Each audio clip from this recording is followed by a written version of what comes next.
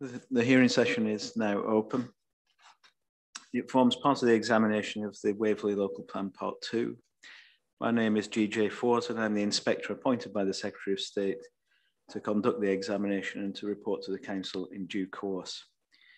As ever, the format of the hearing is a focused and structured discussion that I shall lead. So if I could ask the members of the Council's team to introduce themselves, please. Good morning, sir. Wayne Beglan of Council for the Local Planning Authority, and with me today I have Mr. Ellis and Dr. Riley.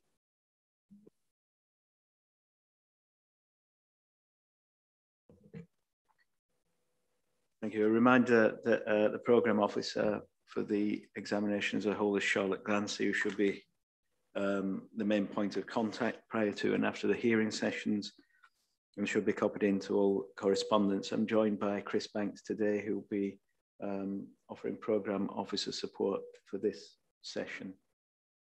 And Chris is going to give us our usual housekeeping remarks.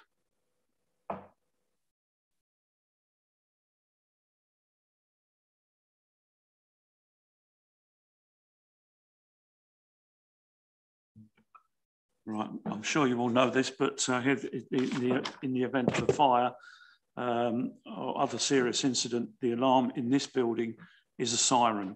If alarms are inoperative or inadvisable in a bomb emergency, the instruction to leave will be given by word of mouth. If the alarm sounds, leave by the nearest safe fire exit. Please note the position of fire exits from this room.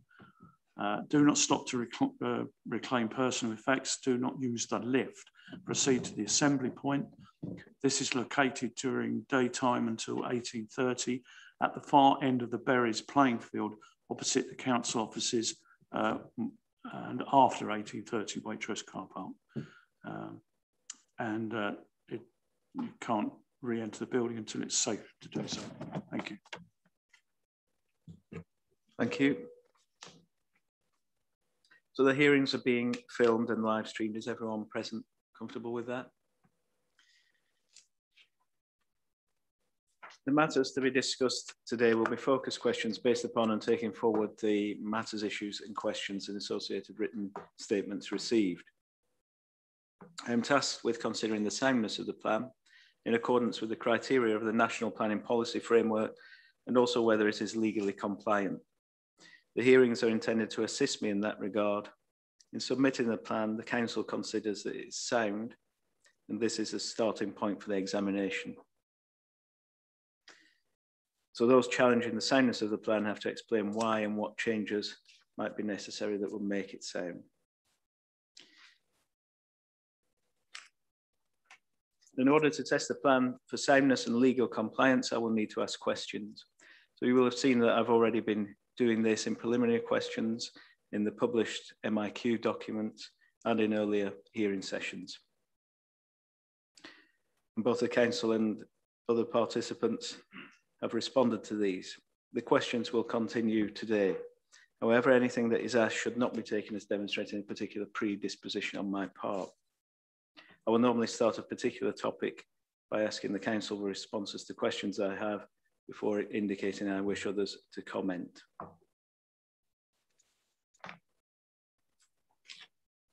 It's open for the Council to propose further changes to the plan, and I would ask that they keep a record of possible changes that arise during the discussions. Any changes that would constitute main modifications would be subject to future consultation. The examination remains open until my report is submitted to the Council. However, no further representations or evidence will be accepted after the hearing sessions have finished unless I specifically request otherwise. Moreover, I'm not expecting any further written submissions during the course of the hearing sessions, but I may request further material should discussions indicate that that will be useful. As ever, there'll be a short session at the end of today to ensure that any suggested modifications or other pieces of work have been adequately recorded. So if we can now move on to the substantive matter under discussion today, which is matter 5. So by way of introduction to issue 1 of this matter, I invite the Council to outline their view as to whether the LPP2 sets out an effective and justified suite of policies to protect and enhance designated sites, with reference to the statement of common ground with Natural England where relevant. And it will also be helpful to me if you could highlight any main modifications that have been suggested to address these matters and what soundness issues that they are intended to deal with. Thank you.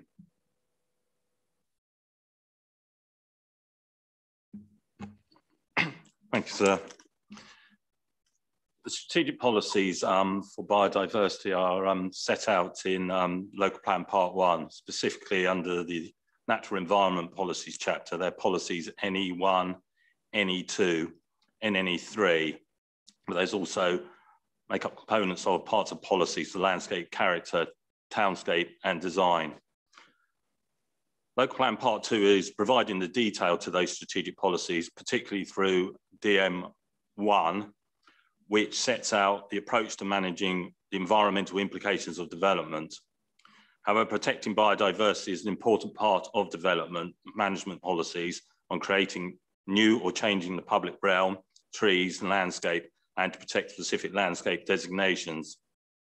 In terms of specific allocations, there is a requirement to mitigate the impact of development from these allocations in the plan, where it's been assessed that the development is likely to have an adverse effect on the areas that have been designated to protect the biodiversity. This approach has been agreed by Natural England through a statement of common ground.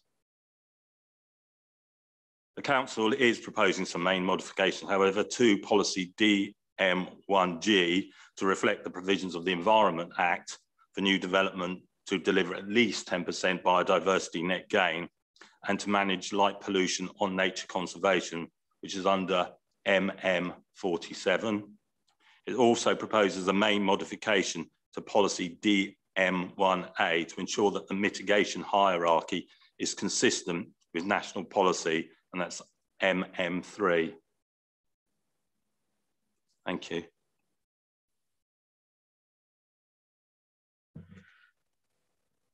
Thank you.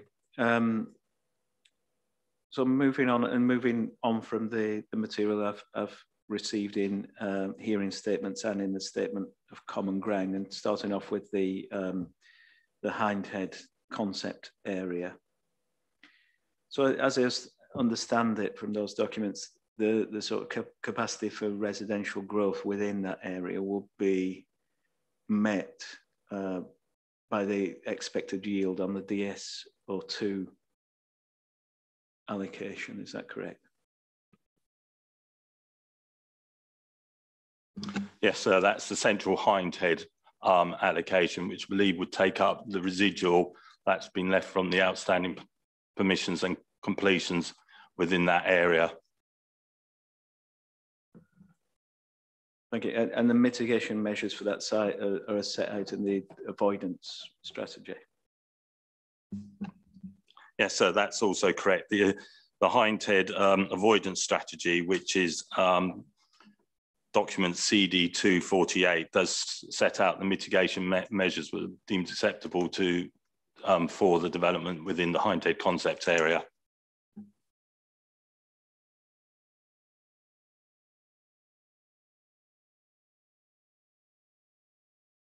Thanks. So could you remind me the Natural England's position on the Hindhead concept area in general and the avoidance strategy in particular?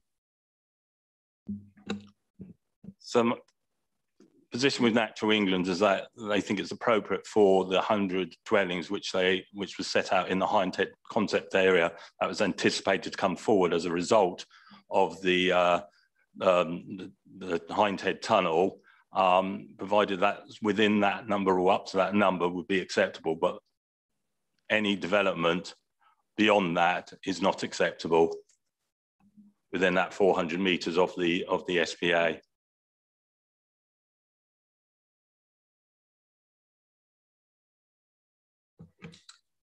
Okay, turning more generally to the available options for heathland infrastructure projects or suitable alternative natural green space. So this is HIPS and SANG, to give them their shorter titles. So they're set out in your Matters 6 statement. So firstly, there's a reference to a call for sites exercise in relation to HIPS as a potential option, and this has been something that's been pursued in East Hampshire. So do you have any view on to what extent that has yielded sites thus far? Is this one for Dr. Riley, perhaps? Yes, the East Hampshire one hasn't been published yet, but yes, it has yielded a number of sites. I think about half a dozen sites, which is obviously to meet their need. That's all they've been looking at for the time being in that area. So yes, it has yielded sites.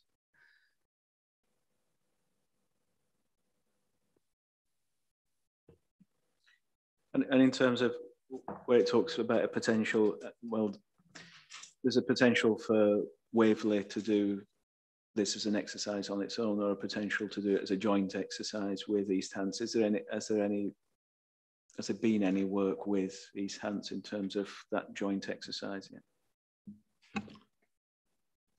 So we regularly meet with East Hampshire, and in fact we do discuss these particular matters as regard to a joint approach. Nothing has been set out as yet, but the intention is to carry on discussions with East Hampshire as to see an approach that we can take together, and as well with the South Downs National Park Authority. So it's fair to say it's a conceptual stage at the minute, that there's nothing fully worked up, but nevertheless, as an option, that's something that Natural England are comfortable with. Yes, Natural England are comfortable. They're a part of the meetings in many cases. So it's something that they're endorsing the approach that we wish to take. But you're quite right, it hasn't been worked up as yet. So I just wondered whether I could elaborate on that. I thought this, is potentially a useful thing to sort of set out. We did cover this point about degrees of certainty to some degree on Tuesday, but I thought it would be useful to draw your attention to a particular case where this was discussed with regard to the Newick neighbourhood plan, which is DLA delivery versus Lewis District Council and Newick Parish Council. Case C1 2015 3025, although the judgment from the Court of Appeal was handed down in 2017. And the point of me citing that case is that this was an instance where the need for SANG was identified in the Local Plan Part 1 and was identified in the Newick neighbourhood plan, but no location for SANG was identified at that time the plan was made, nor was anything discussed in there. And the basis for the appeal was yes, the basis of the appeal of, again, the making of the plan was basically on that point. And in particular, I drew your attention to paragraphs 47 to 49, where the appeal court judges, first of all, drew a very clear distinction between the level of detail that's needed for a planning process, a plan making process, I beg your pardon, and that for a planning application decision. This was something that I also cited some other case law from the EU and from the UK on Tuesday about. So the distinct difference in tests that is required. They also took account of the fact that although a specific land parcel for a SANG had not been identified in the plan or at the time the plan was made, it was clear that the council and the examiner, in other words, their version of the inspector, understood the need for mitigation, understood what the mitigation was going to need to involve, and understood that the council were working towards the provision of SANG. Those are the words that are used in the judgment. The judges then noted it was open to the examiner to conclude, as a matter of planning judgment, that the requisite SANGs would be provided during the plan period, and that throughout the period of the NNP, the neighbourhood plan, the SPA and SAC would therefore be safeguarded against any significant effects. even though no actual SANG parcels had been identified at that time. The judge also concluded that at the plan preparation stage, it was perhaps inevitable, and anyway not surprising, that the location of the SANG and the timing of their provision should still be uncertain. Such uncertainty might well have been an obstacle to a grant of planning permission for a proposed development of housing, but it was not an obstacle to allocations for housing development being made in the neighbourhood plan. And I think the context of that obviously is that in this case, the council's intended approach is for the developer for the Royal Junior School to identify their own SANG.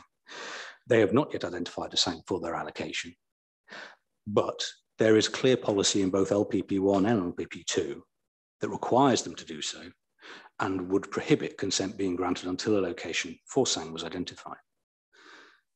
Moreover, aside from anything the developer will devise, the council has begun exploring a range of potential mitigation options and locations on their own account, which were discussed in our Matter 6 statement, which you were just alluding to, and which are all agreed as being suitable in principle by Natural England as reflected in the Statement of Common Ground. Now, clearly all of those options will require a greater, lesser or lesser degree of further work if they are to be brought forward. But that's not surprising, since it is the council's intention for the developer to bring forward their own solution.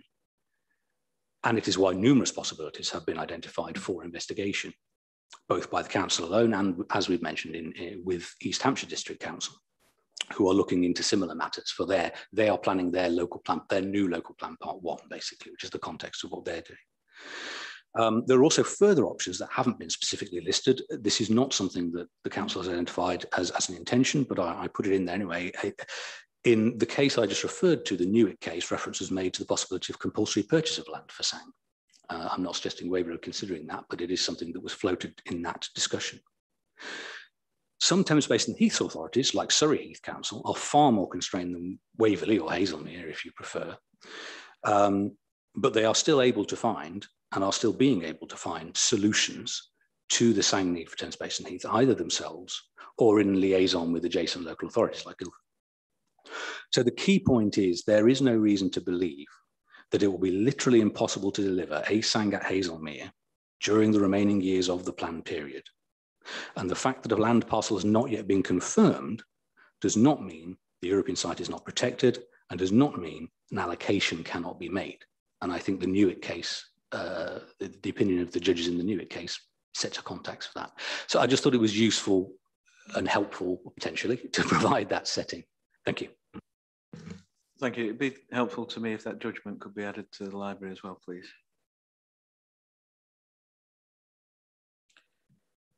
So in terms of the options that are in the Matter 6 statement, is it the council's intention that they're going to be captured more formally somewhere? I think in terms of the council-owned sites and the potential call for sites process, rather than perhaps the land that's in control of Redwood, because we've heard that's tied into proposals that are emerging for that site. In terms of how would the plan give effect to that mitigatory strategy? Would it be justificatory text or supporting text in the plan, or would it be a future SPD that outlines these sorts of things? I just wondered whether the council's given any thought to that.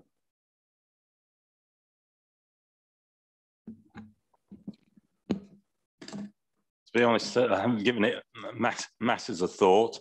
The position was that we didn't think it was something that needed to be specifically in the plan, for the reasons that Dr. Riley has explained, that the certainty is in the plan already that mitigation is required, and specific wording in the development allocations in themselves that it's required.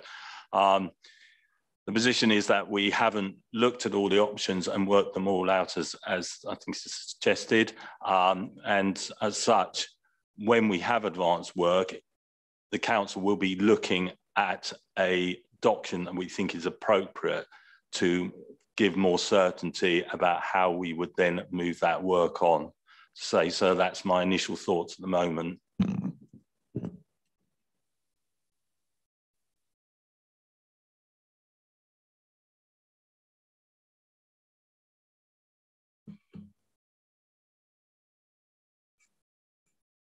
So just adding on to that, in terms of the tests of soundness, for the reasons that Dr. Riley and Mr. Ellis have given, I think we would say that the existing policies and text are sufficient for meeting the tests of soundness that you need to apply.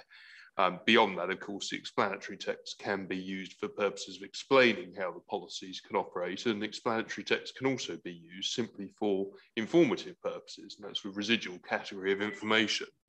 And it may be that you are of the view that it would be useful just for there to be some additional signposting, as it were, in the text of the local plan within that third category of information. And so if that is or becomes your provisional view about things, then certainly we can consider whether or not some additional passages, signposting, would help. But in terms of whether or not they would be necessary by way of main modifications, our submission would be that we think we've done enough on these particular issues.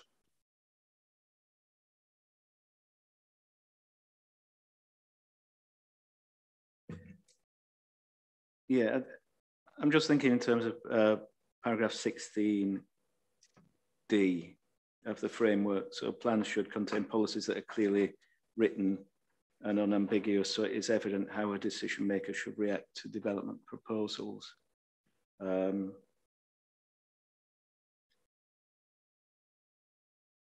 just wondering whether additional text might assist in that regard. Mr. Beglin, have you got any views on that? So I think really for the reasons that Dr. Riley has given, the policy implications of developers not being able to come forward and satisfy the current requirements of the policy are clear. They won't be able to get their planning permission over the line at the end of the day. But again, if you think that we ought to be making that more explicit or providing further guidance, and it's certainly something we can take away and see if we can provide something that makes the position clearer in that respect. Yeah, I was just going to add the sites that require mitigate, in terms of informing the decision maker, so the decision maker knows what they need to do and what they require. The sites that require mitigation are clearly spelled out. The policies in both LPP1 and LPP2, for example, with the Royal Junior School site, there's obviously the explicit discussion in there of the need to provide mitigation for that site, are clearly identified. And also, further to the work that was on LPP1, we now have the thresholds for mitigation and the type of mitigation they trigger that has been agreed with Natural England as well. And the concept of SANG, for example, is well understood. The concept of heathland infrastructure projects is relatively well understood from the Dorset Heath. It's been running for years, etc.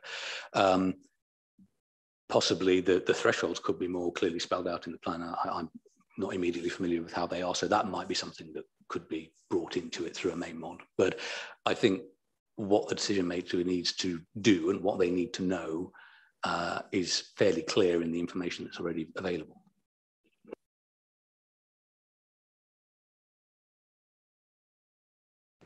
I mean, there's a potentially one where pre-application discussion is going to be important, isn't it? And the framework talks about the importance of effective pre-application process. So I think I'll reflect on that. If you could reflect on it as well, in terms of that, you know, the decision making and the development control element of it. And so that may be a very helpful lens to look at it through, actually, the pre-application stage, to see what further advice might be made clear from the plan to those who are proposing to make applications in the future. Thank you. Mr. Kite, any views on the material that's been submitted in particularly the mitigation options in the Matter 6 statement? Yes, sir. Firstly, apologies for my late arrival. If I might first, sir, just respond to the point that Dr. Riley has just made and the case law that he refers to. I don't disagree with him that it is entirely possible to look at the circumstances and reach a view that there's adequate certainty that SANG or mitigation is going to come forward. But I think the circumstances of that case were different in terms of the level of housing provision, the number of sites, the opportunities for mitigation to be brought forward. I think we need to make the judgment here pertaining to the facts of this case and this plan with that in mind, I think it's the case that where the plan needs bolstering is that there hasn't been, in my view, adequate recognition of the fact that there's been a change in circumstances between LPP1 and LPP2, Local Plan Part 2. I can illustrate that partly with reference to paragraphs 3.7 and 3.8 of the LPP2 addendum HRA, that's LPP2 CD109, which set out what I'm sure you're already familiar with, sir, that Natural England's position on the need for mitigation has changed between LPP1 and LPP2, and they are now seeking mitigation in some circumstances in the form of HIPs or SANG for the larger sites. I'd just highlight that I think the plan hasn't adequately addressed that with reference to table 1 on page 7 of that document and table 2 on page 9. So those are the tables that effectively set the context and summarise the level of existing baseline pressure on the Weald and Heaths in terms of the amount of residential development that is around that SPA, effectively comparing it to other similar SPAs elsewhere and noting that the level of pressure is very much lower. Now, if you compare the data in those two tables to this, the HRA for LPP1, so those are tables 10 on page 45 of that HRA and tables 11 on page 46, the data is exactly the same. It hasn't been updated despite the passage of years and the sort of incremental increase in residential development around that SPA. So I do think that the situation has changed and it warrants sort of a fresh look. And I think actually the Council and Dr. Riley recognised that because that's evidenced in paragraphs 3.15 and paragraph 4.4 of the HRA for LPP2, where it states in terms that further work is needed before this examination to address that. Turning specifically to the options that the Council's brought forward. Oh no, so if I might, firstly, in terms of protecting the SPA, I can see how Natural England has reached a point of satisfaction because there are two routes forward for them to be able to conclude that the SPA is protected. One of those is that the Council is successful or the applicants are successful and mitigation is brought forward before those applications are determined. And I'll come back to that in a moment. I have some concerns over that. But the other route or avenue to conclude that the SPA is protected is to effectively apply policy NE1 from Local Plan Part 1 and halt the delivery of sites that aren't able to provide mitigation. And I think that's where our concern stems from, sir, is that we might end up in that situation where the delivery and effectiveness of the local plan is compromised because mitigation isn't brought forward in time. Dr. Riley on Tuesday expressed a view that the approach thus far hasn't proven a block on housing delivery.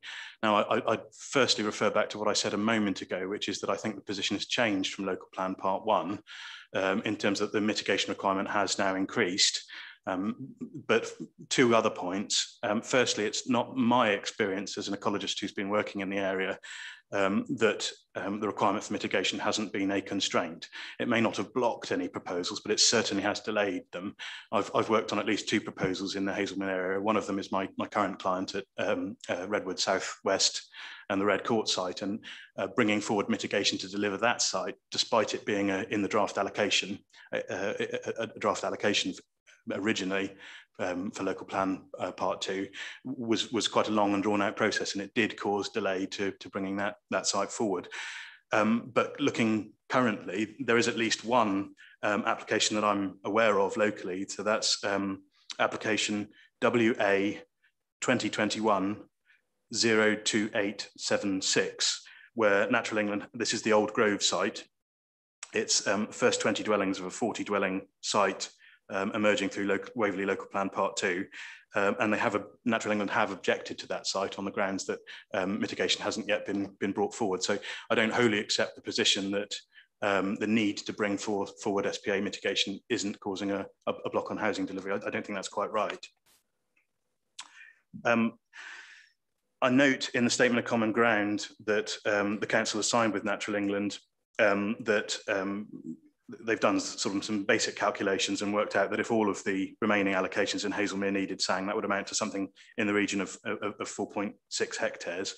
I don't see anything in that statement of common ground about the Royal School, which is the largest allocation for 90 dwellings. And I think I heard Dr. Riley, as I was coming in, explaining that that site is still looking for an adequate mitigation solution.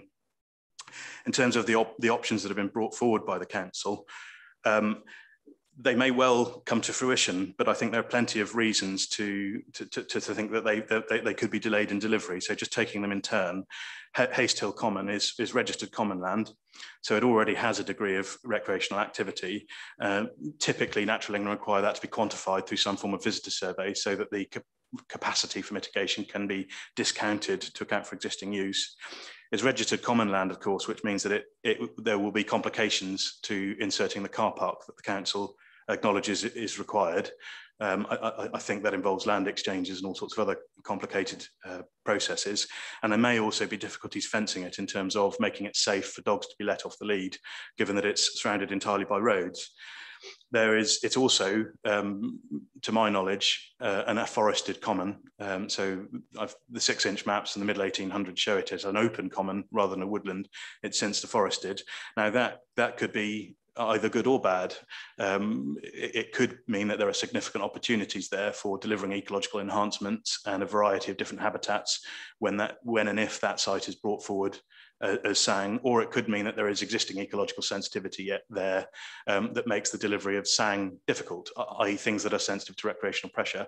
And I don't disagree with Natural England's position that in principle that site could be brought forward, but I don't see any evidence in the documents that have been presented to the inquiry that dispel the possibility of those concerns. I don't think any visitor survey has been done. I don't think any ecological surveys have been done. Grayswood Common is much the same. The council admit in their Matter 6 statement that significant more practical work is needed for that site, but it's also registered common land. It's also an afforested common. It's also bounded on one side by roads and on another side by the railway. Land at Woolmer Hill Road, it wasn't entirely clear to me exactly where this land is. I didn't see any reference to a location or a map in the Matter 6 statement. I may have missed it. If it's where I think it is, it is quite close to Bramshot Common to the west, which is ultimately open land that can lead towards the SPA itself. The council says in its Matter 6 statement that it appears to be considerably underused. Again, I'm not aware of any actual quantifiable objective evidence that that's the case in terms of visitor surveys. We're told that it already has parking, so it may already have a level of recreational pressure that means that significant discounting is required for existing use. In terms of the land that's not in the council's control, that's mentioned in the Matter 6 statement, obviously my colleague on Tuesday mentioned that the strategic SANG that my client has at Red Court that has been agreed in principle with Natural England that could accommodate development in Hazelmere, it won't come forward unless promotion B of that site it comes forward. The National Trust land that is mentioned between the Royal School site and the SPA, I know very little about that in honesty, sir, but it is located between, as is said in the Council's Matter 6 statement, between the allocated site and the SPA. So my initial concern that would warrant, I think, some kind of reassurance is that people aren't going to use that site and then carry on their walk into the SPA. I'm unaware of whether or not any discussions have been had with the National Trust as to whether or not it's realistic, or in fact whether they'd have any interest in bringing that site forward as some form of HIPS or SANG. So I think so. From our perspective, the issue is that it's not that HIPS or SANG cannot come forward, is that there has been no evidence made available to this examination for stakeholders in the plan making process to look at those proposals, to satisfy themselves that that's the case, and to point out things that may go wrong so that they can be fixed before it becomes a problem for the delivery of the local plan. And I think that's everything, sir. Thank you, Mr. Cat. You had some views on on-site provision at the Royal School site as well? I did, sir. I mean, I don't wish to duplicate the matters that are set out in our representations. I think they stand as they are. Just to summarise them, however, it does seem to be a very constrained site in terms of its location, adjacent to a busy road, which will affect the visitor experience in any sang brought forward in that site, in terms of creating an attractive alternative to the SPA, because the SPA is a very large open area and it's possible to walk away from sources of noise and disturbance and artificial built infrastructure. It seems to me that that would be very much more difficult in the Royal School site, but equally, as we said in more detail in our statement, the Royal School site is located between two parts of the SPA that are large, open, easily accessible, very attractive, and one of which in particular, Bramshott and Ludshot Commons to the west, is already known to be very busy. So whereas the context given in the Council's HRA of LPP2 suggests that the level of existing level of recreational pressure on the SPA is very much lower than other SPAs where this is already known to be causing damage. Recreational pressure, of course, isn't uniformly spread across an SPA. It occurs in honeypots where it's easier to access sites, where it's easier to park, where it's a nicer visitor experience. And my company has been involved in assessment work at Bramshott and Ludshot, and the visitor surveys that are available suggest that that site is in fact very busy.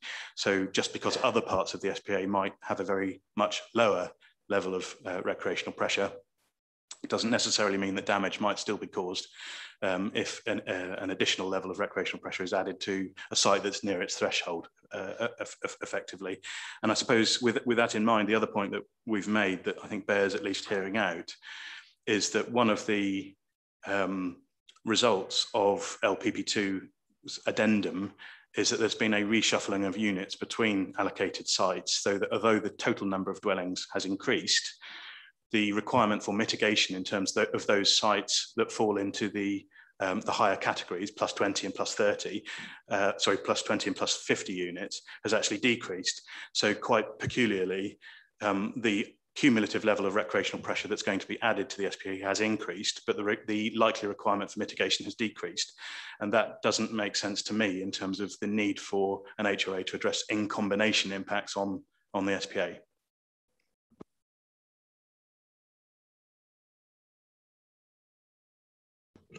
Thank you, Mr. Kite. So any responses to those points of Mr. Kite's? Go to Dr. Riley. Thank you. I've got 6 points to make. There were 7, but I can't read my writing on one of the points I've written down. The first point was with regard to the level of housing and the numbers of allocated sites. The level of housing and the numbers of allocated sites within Local Plan Part 2, and indeed to be delivered at all around Wilton Heath Phase 1 in Waverley, is very modest by comparison to other sites that are subject to significant recreational pressure. Even the largest sites that are being allocated within here, within the general scheme of things, if you look at Thames Basin Heath and things like that, are extremely modest. It is correct that the comparison tables that we produced, we did not update between LPP1 HRA and LPP2 HRA. The reason for that was because the point we were making with those tables still stands, which is that growth, both existing and planned growth, is an order of magnitude around Thames Basin, greater around Thames Basin Heath and Dorset Heath and SPA than it is around Wealden Heath's Phase 2 SPA. I mean, that although obviously housing has been granted consent since then, that the broad patterns of growth and relative pressure are the same. And that relates to a point about the fact that certain parts of the SPA will be under more recreational pressure than other parts of the SPA. And of course, that is true. That is true for any European site. But the way in which the condition of the European sites and their ability to achieve favourable conservation status and the ability of the birds to achieve favourable conservation status is looked at and analysed by Natural England is as a European site as a whole. In as much as if you get quiet areas and busier areas, then putting it extremely crudely, the two can balance each other out. The second point was with regard to the change in circumstances. Just to clarify, I can't speak on behalf of Natural England, but just to clarify, the mitigation situation hasn't changed. Rather, what's happened is it's been clarified. So at the local plan part 1, it was determined that because Whitehill Borden would be responsible for the vast majority of housing to be delivered within 5 kilometres of Wealdon Heath's phase 2, which is still true, 2,725 dwellings, I think it is allocated there, far in excess of anything that the Wavy are looking to allocate. With that development mitigated, such a large percentage of the planned housing within 5 kilometres of that site would be addressed, that the rest mopping up, if I can put it that way, the other allocations that will be coming forward could be dealt with on a case-by-case basis, with the intention always to focus on the larger sites. And that is set out in the approach in LPP1 and in the policy there. What has happened since is that Natural England have added clarity to that by coming up with some thresholds, which did not previously exist, which is the 20 thresholds, the 50 threshold for SANG, et cetera, et cetera. So I think that's a useful thing just to clarify that point. With regard to my third point as to whether or not there has proven to be a block on delivery because of the fact that this mitigation for requirement in some way has been in place since at least 2016, I will defer to the council for anything further they want to say on this. My understanding is that there has not been a significant stoppage of growth. There may be delays. I can well believe there have been delays in sites coming forward, but that is the nature of the beast when you're bringing sites forward, when you're devising SANG, even if you have SANG land of your own, you've got to discuss various issues around it. Delays is not the same as not happening. We've got to bear in mind this is in terms of delivery of all mitigation here, this is not stuff that needs to be ready to go in the next 6 months. We have a planned period in front of us, which I think runs for another 10 years. And that's the strategy or process that we're looking at and the timescale we're assessing against. And that brings me on to my fourth point, which is I'm not going to go blow by blow through all the potential sites in the council's ownership and the various things that we put out there. As I've acknowledged, there is further work to do on all of those options, and all of them require varying degrees of further work, which includes survey and various things that Mr. Kite mentioned there. But the documentation that was submitted for Matter 6 was not intended to be a full-blown, ready-to-go SANG strategy. These are the mitigation solutions that we're going with, because, of course, the council's approach, the approach that's been agreed with Natural England, is for individual developers to bring forward their own mitigation solutions we're identifying. It would therefore be perverse, in my view, for the council to have spent a great deal of time and money nonetheless bringing other solutions ready to launch when that wasn't actually their intention to rely on them.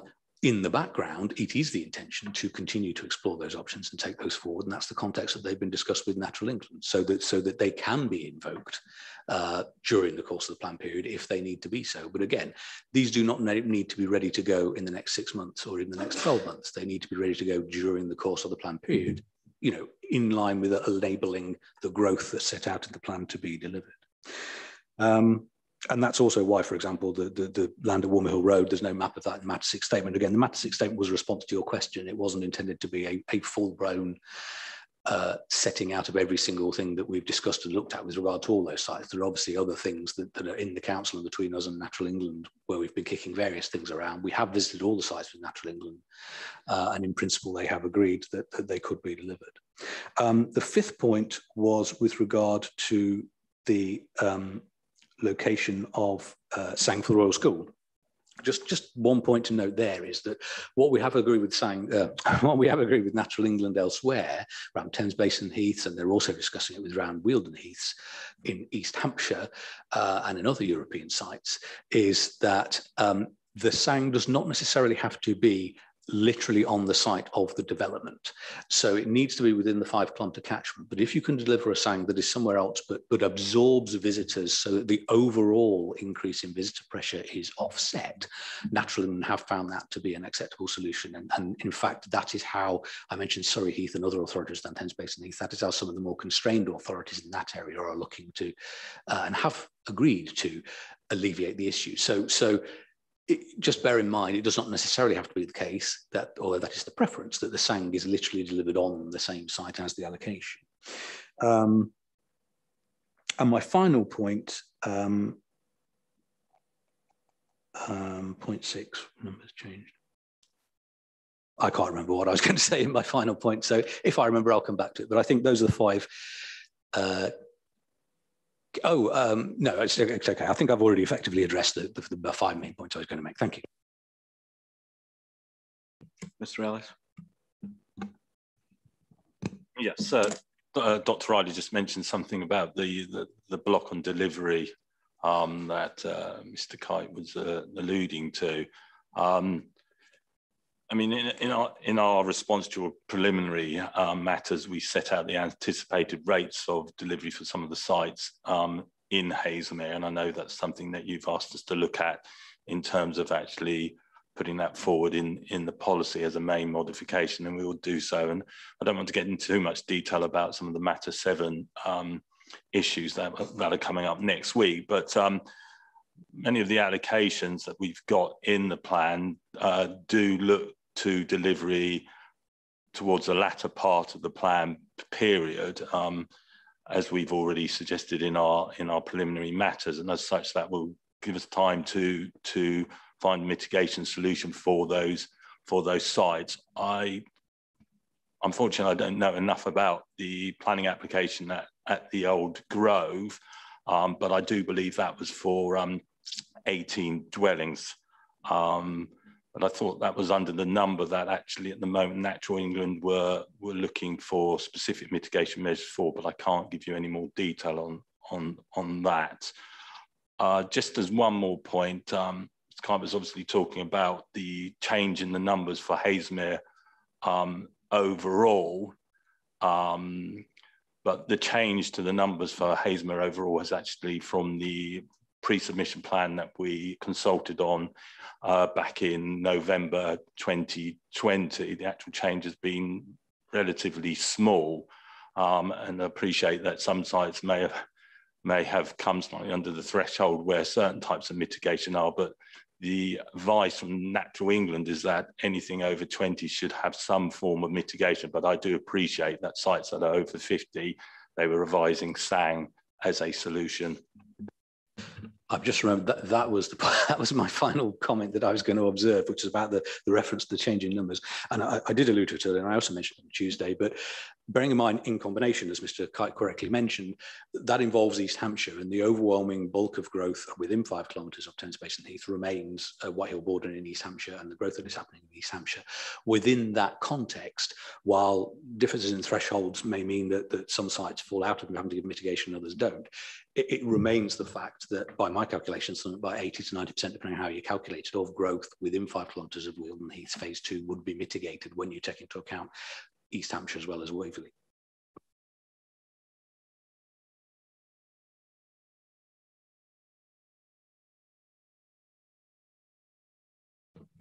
Anything further to add, Mr. Kite? Just very briefly, if I may, sir. Firstly, Dr. Riley correctly says that the favourable conservation status of the qualifying features of the SPA is looked at across the site as a whole. That's of course correct, but it is possible to have an adverse effect on the integrity of the site by undermining its qualifying features in one small area or one small part. I don't have the references to hand immediately, sir, but there is relevant case law in the Court of Justice of the European Union that pertains to, I think, a project in Ireland that was affecting a very small area of hen harrier habitat in an SPA that arrived at that conclusion.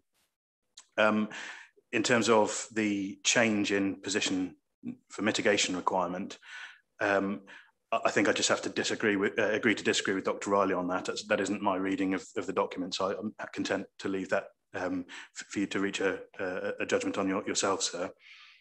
In terms of delays, I also agree with Dr. Riley that they're the nature of the beast, but that of course doesn't mean that the council either couldn't or shouldn't take action to minimise and overcome the potential for delays, which I think is the point that I'm making. If it's the council's position that it's their primary intention that developers will bring forward their own SANG, and therefore it would have been perverse for the council to look into alternatives. The first point I'd make is that I find it difficult to square with paragraph 3.15 and 4.4 of the HRA of LPP2, which does in fact state, as I said previously, that further work would be done before the examination. But the other point, I suppose, is that there isn't any reason, if that was the case, why the site allocations shouldn't be examined in themselves so that the council could satisfy itself that a SANG was deliverable within the site boundary.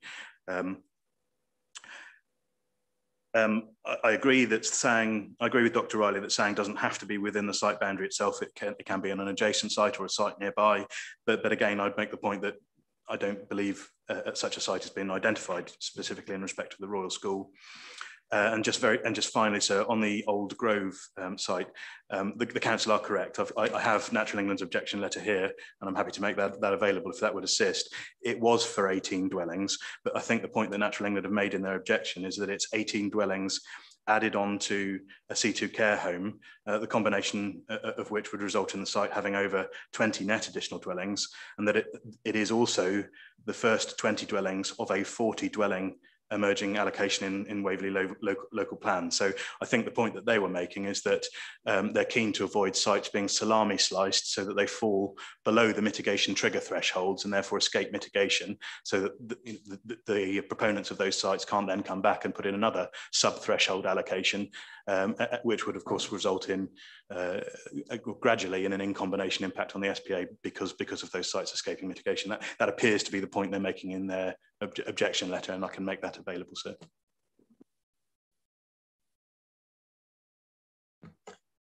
Thank you, Mr. Kite. Any responses?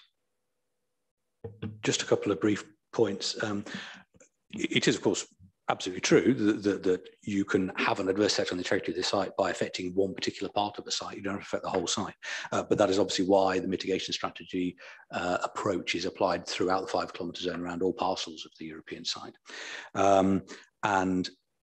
In our numerous discussions, just for information, our numerous discussions with Natural England over the past year or so about this, they have continued to make it clear, as I think we do reflect in the HRA report, that this is very much about future-proofing, if you like, and they are content that at the moment the bird populations of the site are not suffering in the way that even though there are areas that certainly are under significant pressure and therefore need management, they are not suffering to the way that the Thames Basin East and other sites are, and this is about ensuring they don't in the future.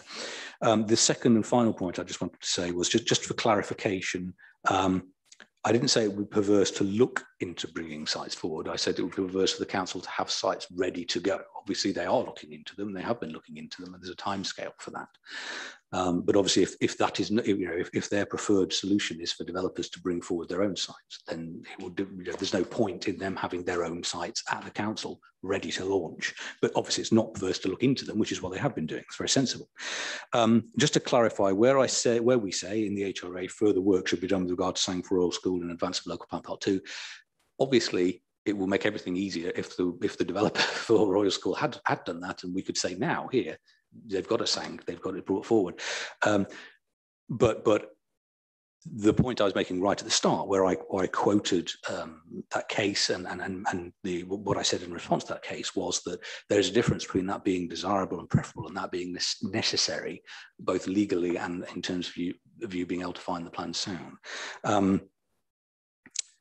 And just for clarity, it was the developer who I was suggesting should do the further work rather than the council, because obviously it's the developer's mitigation solution. But that's just for information. I mean, the basic point remains for me, there is no reason to believe that it will be impossible to deliver a SANG at Hazelmoor during the remaining years of the plan period. And the fact that a land parcel hasn't actually been identified and allocated in the plan doesn't mean the site is not protected and doesn't mean an allocation cannot be made. Thank you. Thank you. Just a note, we'll be hearing from the Royal School next week when we talk about the site allocations in more detail. So no doubt that point about the on-site SANG will come up again there. But Mr. Ellis, sorry. It's just a very small point. So, and I don't really want to labour the point. As I say, I've seen the comments from Natural England in regard to the Old Grove, and I think that just basically demonstrates that the concerns about mitigation do not significantly delay the delivery of sites. Their objection seems to appear because the application in combination, the application on the Old Grove in combination with the allocation for 22 additional dwellings would obviously require mitigation. And they're obviously looking at that, but the Old Grove has anticipated for delivery in the latter years of the plan and should not affect its delivery as anticipated.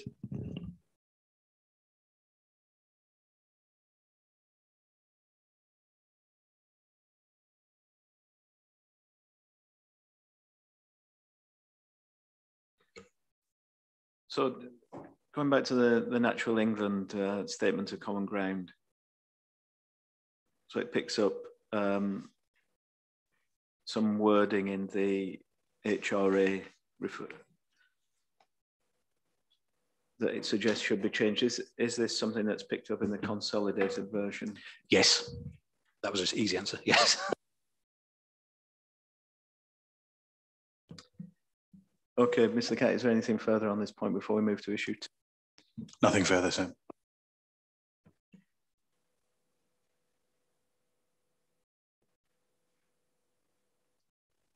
Okay, so moving on to issue 2. So could you talk me through the main modifications that have been proposed to the policy DM1 and how these would address any soundness concerns, please?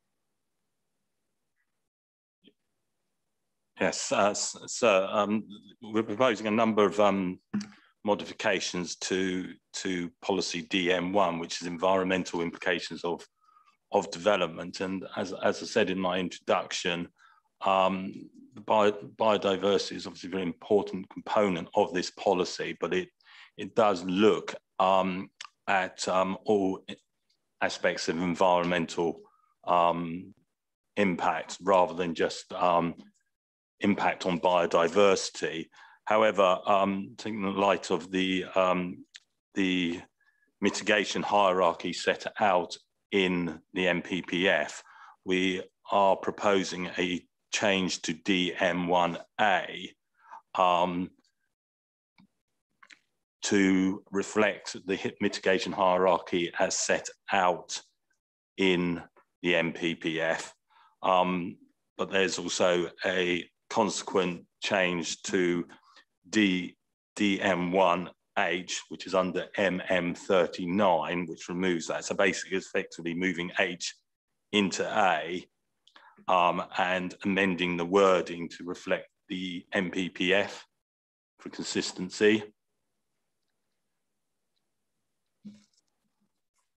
The other change is MM47, which reflects the NPPF's approach to the impact of light pollution on biodiversity and adding additional wording in there to reflect that. And also within, sorry, that's within DM1G, but also to reflect the minimum biodiversity net gain from the provisions of the Environment Act of 10%. So they're the two which make up MM47.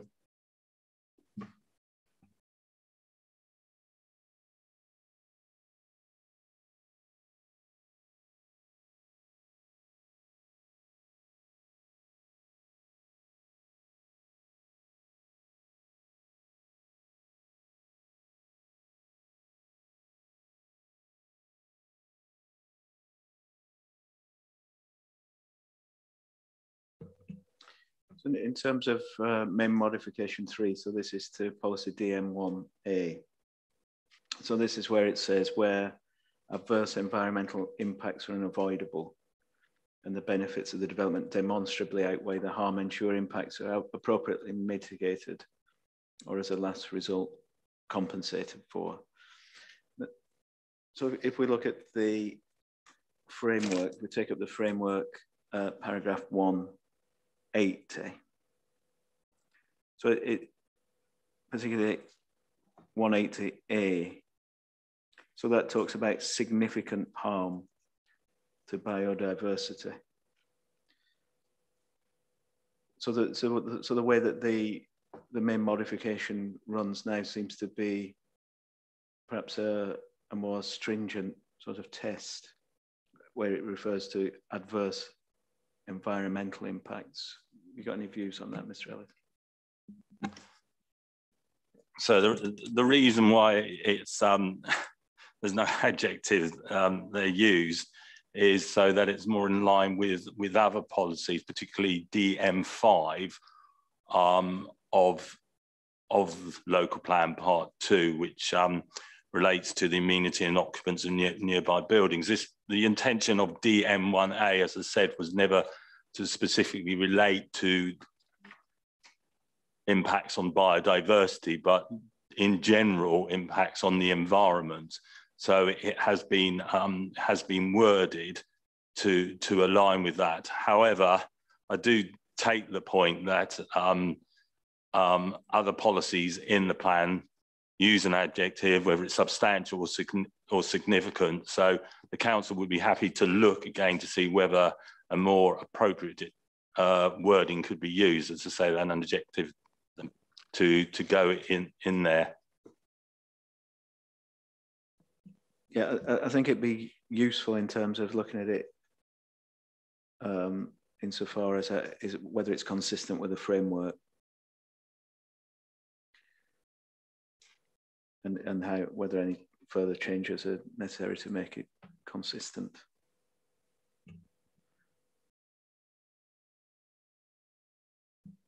Mr. Kite, did you have any views on the modifications proposed? I think in your statement you had some suggestions. I don't have anything further to add to our statement. So it was simply that, in my view, that the wording of policy DM1 Part G there were several changes that could be usefully made to bring it more into line with paragraph 180A, as you've already identified in the NPPF, specifically to reflect, my point was specifically so that it reflects the mitigation hierarchy of avoiding impacts first, mitigating if it can't be avoided, compensating as a last resort, and then adding enhancements and net gain on top of that. That was my point, sir. Okay, thank you. So yeah, if you could revisit the modification with those considerations in mind. Yes, sir, thank you.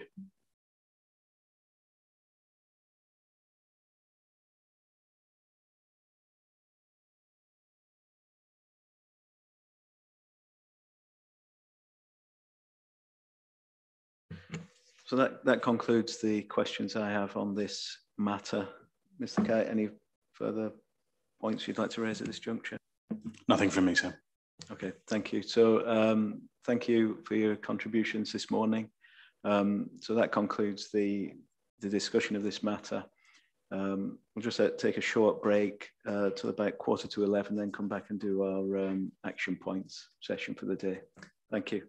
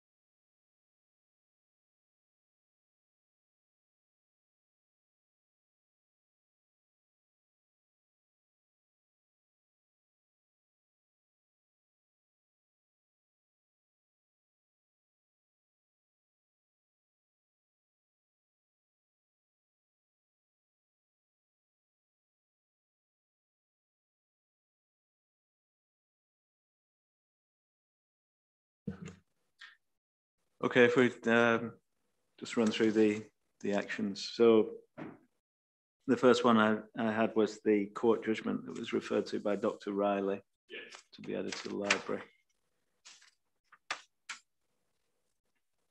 Second was to consider how the mitigation options could be reflected in the plan, as you said, Mr. Beglan, through that lens of pre-application, effective pre-application engagement.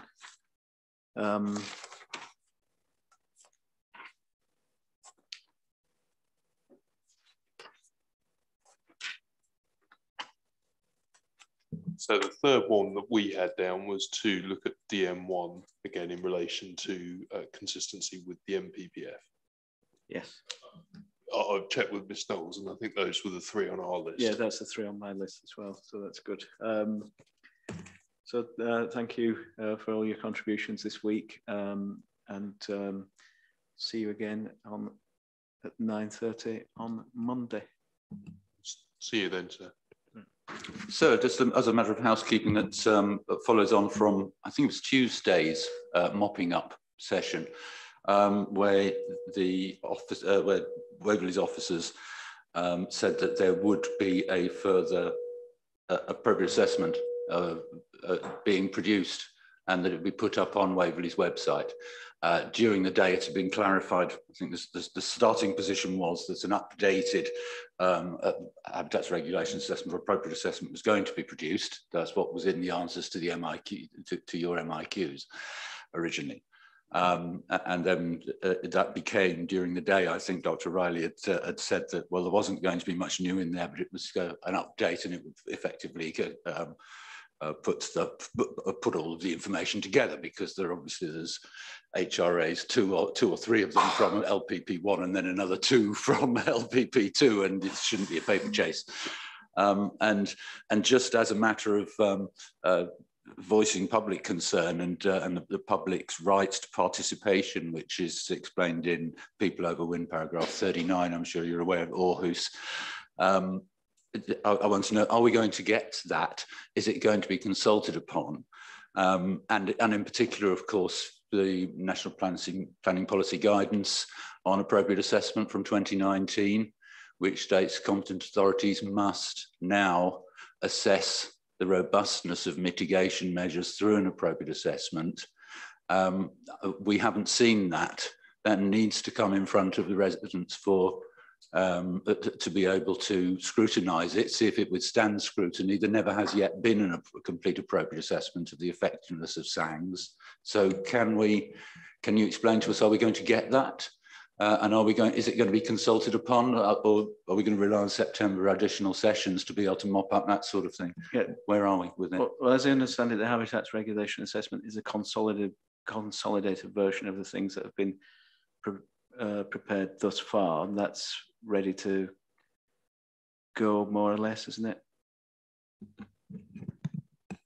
Yes, that's absolutely correct. As Dr. Riley explained on Tuesday, and I think he referred again today, that the consolidated document is one that basically puts all together the two habitats regulations assessments that were set out for the original pre-submission version of the plan that we consulted on between November 2020 and January 2021, and then the subsequent consultation on the addendum to the pre-submission at the end of last year, and that just brings the document or the information together. There's no new technical analysis or anything with it, but it will include the work that was undertaken on the impact on the European sites on air quality. So that work will also be included, but there's no new information with regard to that. That will go in there, and as such, it will be added to the examination library as soon as it's completed, which should be very soon, sir. Okay, and then there'd be a further habitats regulation assessment of any main modifications that will be consulted on in the normal way. Yes, so that would be the intention. Obviously to the modifications that we're undertaking and the finishing the hearings, further evidence gathering will be taking place with regard to any changes that we propose, and that should include an updated habitats regulation assessment for that version of the plan that we were suggesting should be modified by. Okay, so if that consolidated version could be provided as soon as possible, then I'll take a view on whether additional sessions are needed to discuss that in particular. I think it would obviously save time if we have clarification right now from officers that I think what we've just heard is that there is no intention to provide any assessment of the effectiveness or the extent to which mitigation is effective, whether it be HIPs, SANG or SAM. And as there's no intention of producing that, quite clear there's no intention of complying with National Planning Practice Guidance on AA at 6500. Forgive me, that this is a substantive discussion. We've already had a substantive discussion on... So we don't move on without it. Don't talk over me, please. We've already had a substantive discussion, firstly on the legal compliance, which you didn't appear at. And we've had a biodiversity session this morning, again, which you haven't indicated that you'd appear at.